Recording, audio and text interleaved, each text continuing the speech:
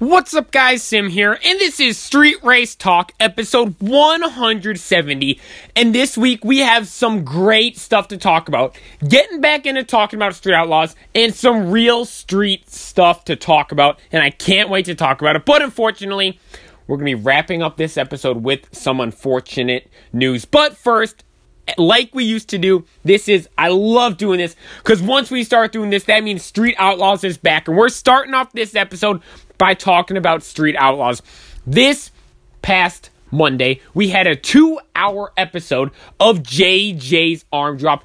It was a great episode full of tons of awesome, cool racing.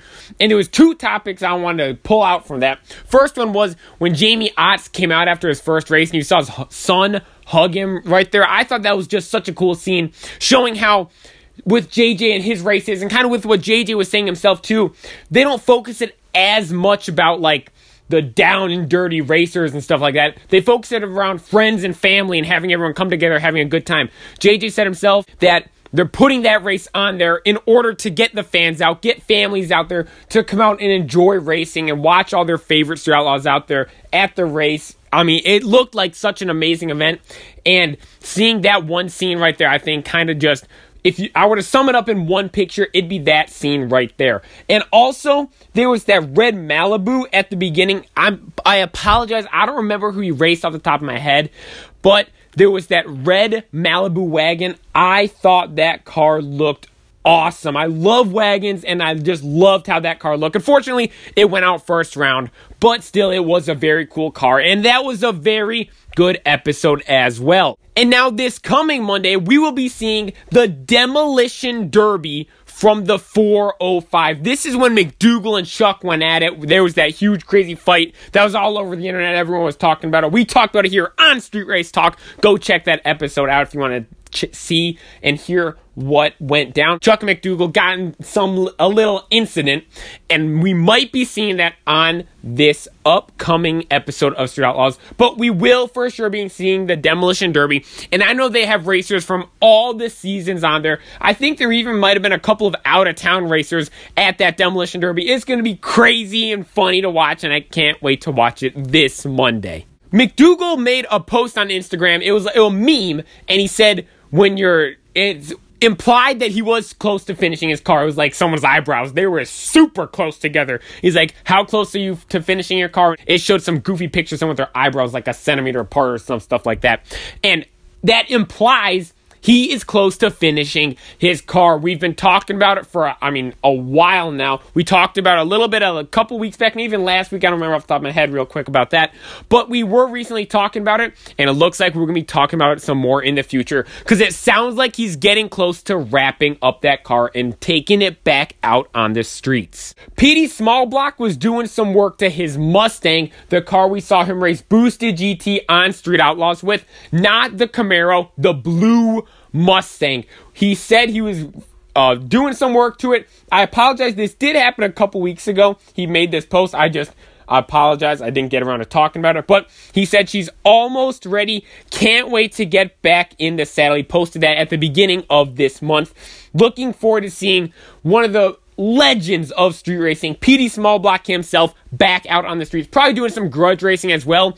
This will be cool to see Brian Davis coming back with his car, Petey Smallblock coming back, 2 huge names on the street and in grudge racing right there. Looking forward to seeing that. This past weekend was TX2K, and Limpy put on a cash days. What some call the Super Bowl of street racing, being TX2K, and to who I look at as being the godfather of street racing, the guy that started the whole Street Outlaws scene and came up with this race we all know and love, known as Cash Days, was out there putting on a crazy race. There was tons of awesome, crazy races that went down, and I want to go all super in-depth in it, but there was tons of other guys that did a much better job than I did, because they got videos of the race. They were actually there competing, racing, recording, doing whatever, and I want you guys to go check some of these other channels out. Limpy himself, on his channel, I think it's like Limpy DFWSS, I believe is his YouTube channel. He did live streams on it. Go check that out. Street Racing channel is putting out It looks like it's going to be an amazing video. It might already be up by the time you guys are hearing this, so go check that out as well. They posted a trailer for it, and man, I can't wait to see that video. It looks like it's going to be awesome. I know 660 Streets was there. I know Big Rob was there. There's tons of amazing content from this past weekend all over the internet. If it's not up by now, I'm sure it's going to be coming up soon. I mean, the race just happened last week. That'll be a pretty quick turnaround time. I know a lot of these guys are trying to pump this video out as soon as they possibly can, so just give it time. If not, all of them are out. But I know some of them are out already. Go check out Limpy's channel. Check out the Street Racing channel. And look for the others in the coming days. This race was super crazy and super awesome, and you guys do not want to miss this. You definitely want to check it out. Billy from the Street Racing channel was down there with his truck. He was racing. He ended up doing some grudge racing as well. I know he raced Prime, that all-wheel drive truck from DFW. It was a crazy weekend, and there was one car I want to talk about. I've personally never seen it before. It was the Jeepers Creepers, this crazy looking rat rod type Jeep.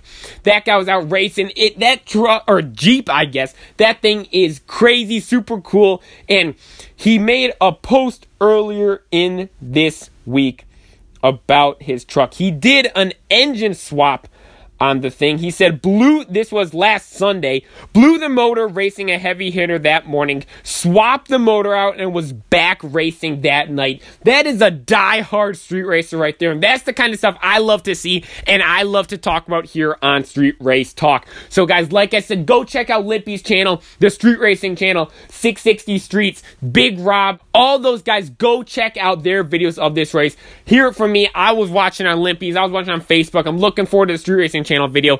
It was a crazy race, and you guys do not want to miss it. So go check out all the crazy awesome videos that are be coming out of this cash days that Limpy put on down at TX2K19. And now time to get to the main topic, and this is some unfortunate news right here.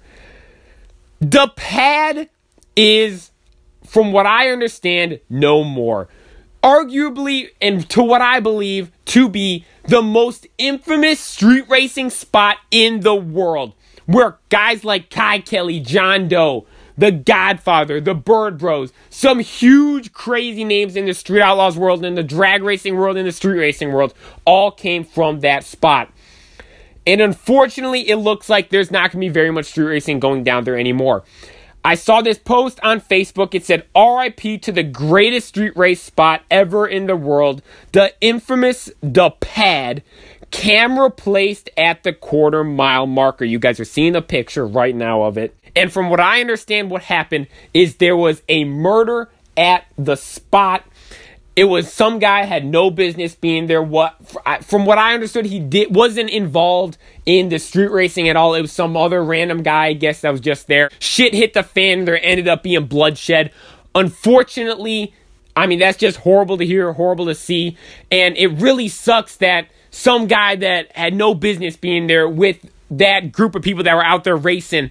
I'm not trying to point any fingers, say anything like that. I don't know that much about the information, and I don't want to go because it does seem like it is a sensitive topic. I don't want to go super crazy in depth on that, saying opinions and things like that. But from what I understood, it wasn't before, because I know people are going to be saying, oh, it was street racing, because it was that street racing spot, something happened, they're going to instantly blame street racers. From what I understand, it wasn't someone involved in the street racers, or in the street racing, or in any of the racing that goes down there at all. It was some other guy. For the piece I read said it was some guy that had absolutely no business being there. I can only assume that was some guy that was not involved in street racing at all, because if you're at the pad, you're involved in street racing. And it just really sucks to see something like this happen. I mean, yes, with the situation and what did happen, that sucks to see.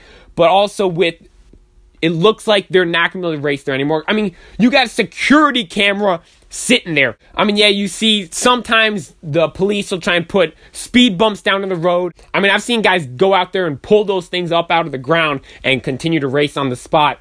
But this is kind of different, kind of technology kicking us in the ass right here, preventing them from racing there anymore. Down at the quarter-mile marker, if anyone races there, they're sure to fly past that camera with their face there, the car there, plate there, whatever you want to call it. And unfortunately, it looks like there isn't going to be very much racing going down at the pad anymore. Now, this could not be true.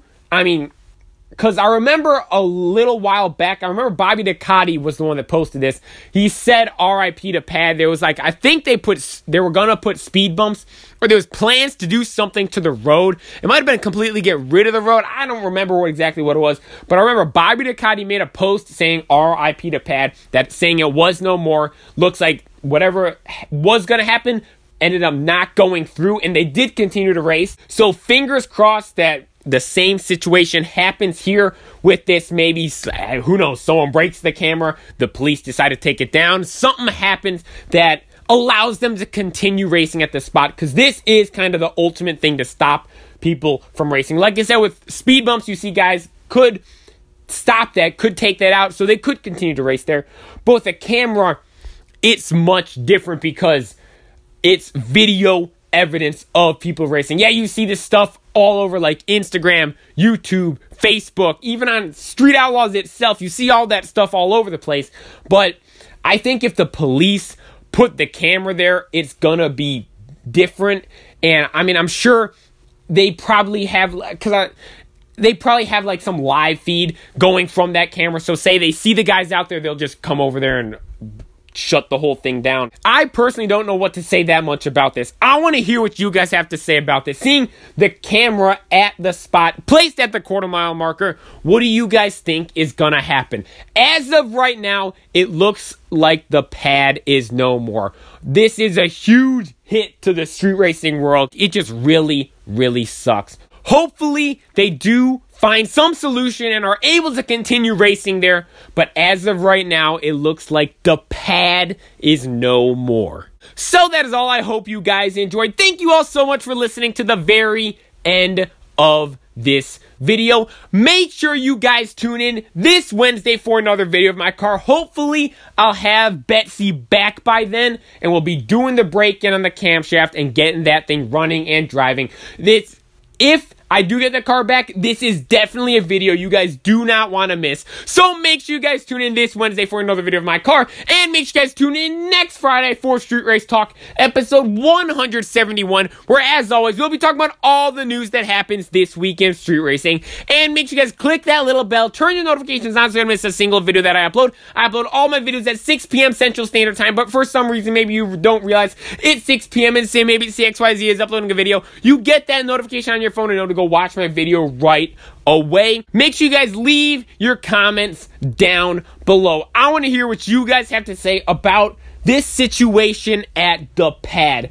Like I said before, I don't know what to really think about it. I don't know if, because they said before that the Pad was going away, they weren't going to be able to race there anymore. They still end up being able to race there. So I don't know what to take from this. What do you guys think about it? Leave your thoughts and opinions in the comments down below. I read absolutely all the comments and reply to just about all of them. And make sure you guys follow me on Instagram at SimABCXYZ. Don't forget to like and subscribe. And this is SimABCXYZ signing out.